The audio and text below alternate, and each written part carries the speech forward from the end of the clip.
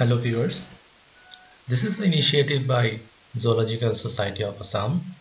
This is a non-commercial volunteer service to reach the students at the tough time of COVID-19 outbreak. So before the beginning, I'd like to mention a gentle declaration that I made this presentation, the short duration presentation, almost just for 15 minutes, as a very basic introduction to cells. This is like a brush up of pre-existing informations that you have already about cells. You can say a bridge between your 10 plus 2 level information and a gateway to degree level cell biology courses, so that even if a single student missed any point earlier, would get an ease in starting of proper cell biology by the subsequent presentations by different faculties in coming days. Because at this point of time we can review, we can look back to the basics. Thereafter no one will be talking about what is the definition of cell, what are the different types of cell during higher studies.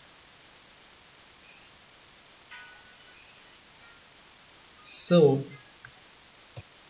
let's start with the definition of the cell. So what's the definition that first comes to our mind when we say cell is the structural and functional unit of life.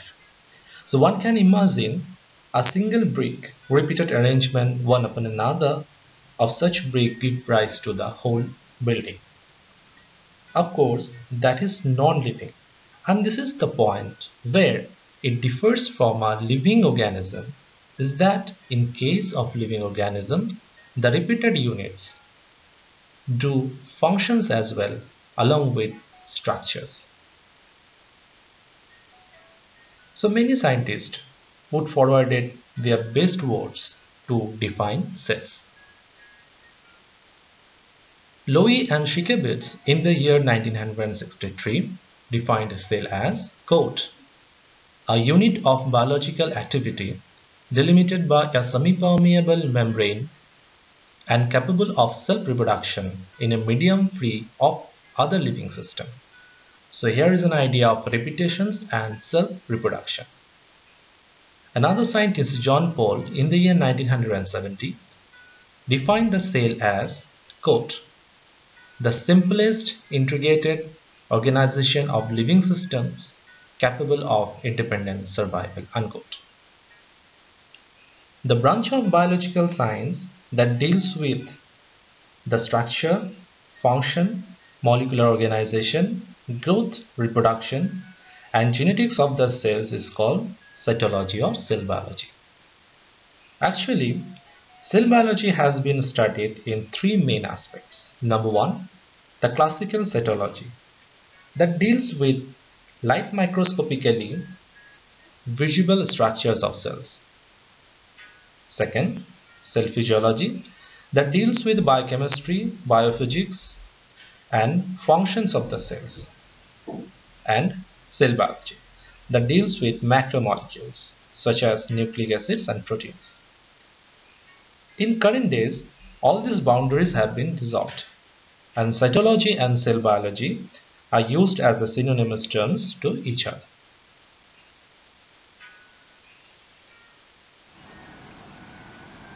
So what is the position of cell?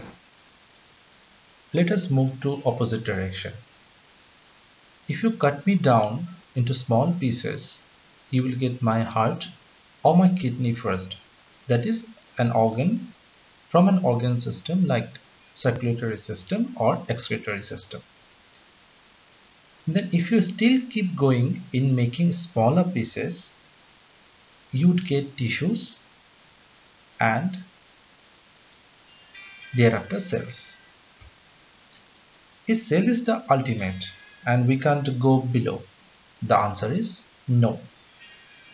Even if you go for cutting down cells, you would get atoms and molecules. Then why we are biased and giving extra attention to cells? Because this is the first packet of all components in appropriate amount and size that is needed to start up a living entity. Atoms and molecules one will get in non-living items as well. This packaging, what we call now cell, have the features of living unit which can communicate to other units.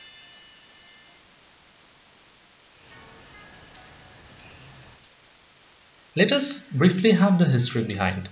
Well, even at the ancient time, Greek philosopher Aristotle gave the idea of this repetition that I just said in constituting a plant or an animal. But actually, he meant macroscopic structures such as roots, leaves, or flowers, which are common in plants, or segments repeated in animals. Robert Hooke was examining a thin slice of dried cork of a plant named Quercus through his self-made microscope. He could see some chambers in that slide. As because those were hollow, he named it cell. Cell in Latin means cella, hollow space. In fact, what he looked into was mere cell walls with some depositions of dried cells only. He could not get into the intracellular structures. It was Anton von Leeuwenhoek who succeeded in observing living cells for the first time with his upgraded version of microscope. Leeuwenhoek, the first person to describe the sperm cells of human, blood cells, muscle cells, etc. out of his curiosity.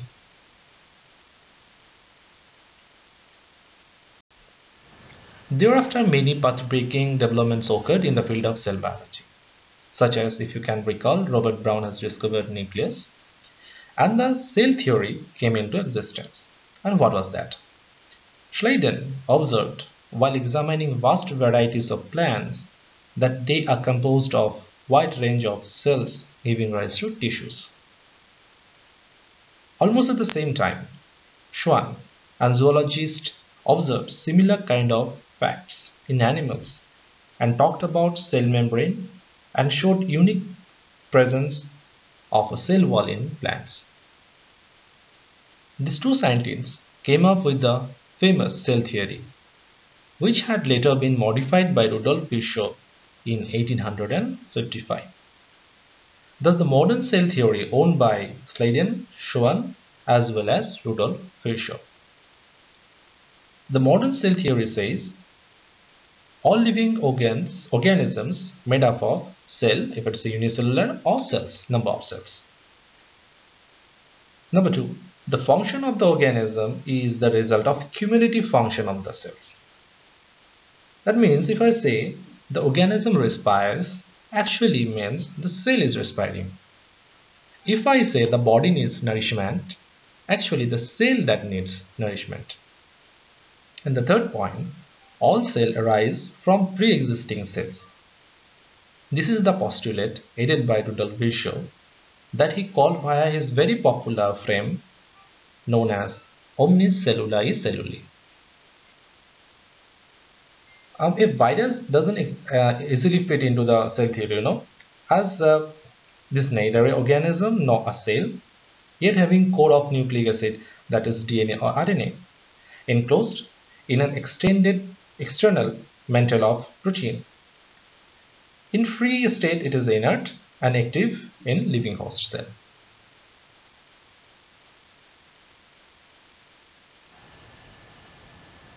Now let us have a look on the wide variation of cells. Cells differ profoundly in their shape, size and activities. The smallest cell, mycoplasmas, are mere 0.3 micrometer in length. A typical bacterial cell size may vary from in the range 3 to 5 micrometer, while the egg of ostrich is known as the largest cell. One can imagine the size, how much it would be, like about 15 centimeter in length. So the factors those are responsible for the size of cell is the number one. The first one is the nucleocytoplasmic ratio. The size of the nucleus should be capable enough to take care of the entire cell. The second point is very important, that is the surface area to the volume ratio. So that's why generally the cells are very minute, that is linked to the surface area to the volume ratio, that makes the cell very efficient in working. And the third point is the rate of metabolism. If you see different animal cells, there are vast variations with their activities.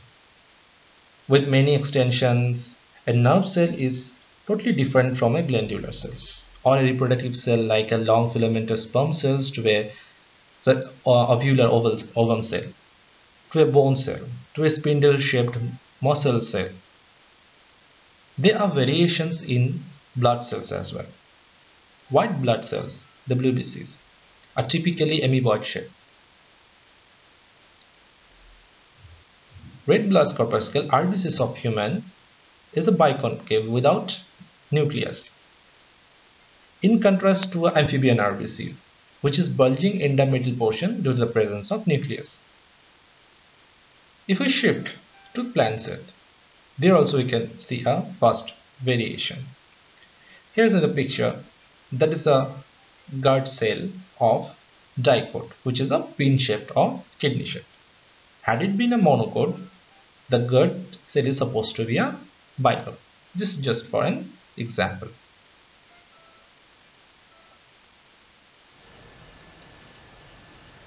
Similarly, if an organism doing well as organism with a single cell, this is called a unicellular organism.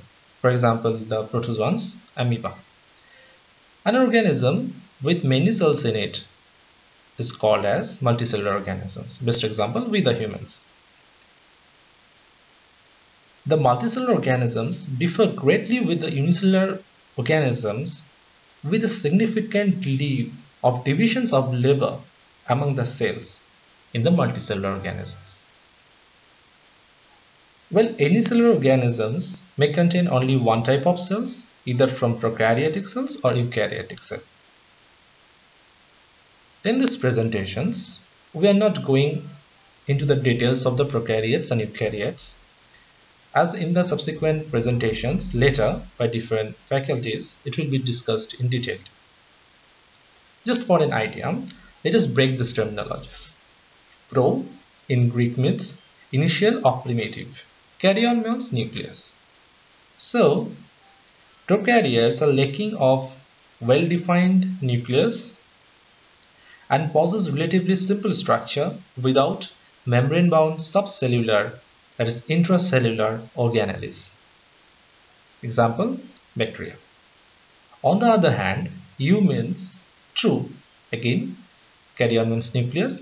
Thus, this is with well-defined nucleus and relatively more complex in their structure and function, and with distinct intracellular or subcellular organelles. Example, higher plants and animals.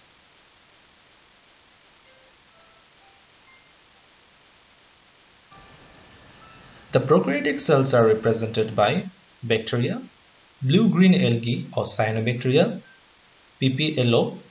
The full form of PPLO is pleuropneumonia-like organism, and mycoplasma that already I showed earlier. The prokaryotes have variations, but their basic organization is same.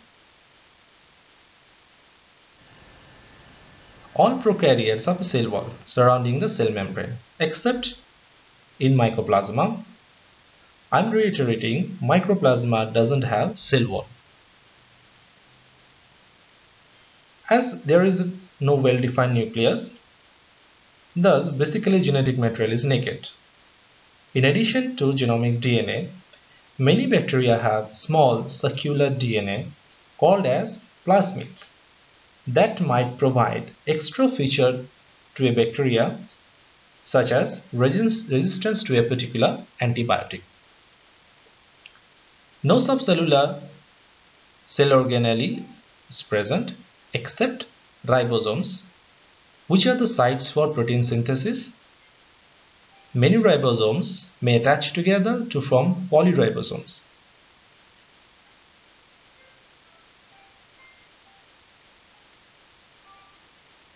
A special membranous structure, which are extension of the plasma membrane into the cell, are known as mesosomes. These extensions are in the form of vesicles, tubules, or lamella. They help in the cell wall formation, DNA replication, etc. etc. Interestingly, mycoplasma again doesn't have any mesosome. A unique feature of prokaryotic cell is the inclusion bodies. They are not membrane bound, of course. They store reserve food and live free in the cytoplasm. Grass vacuole, for example, are found in the blue-green bacteria.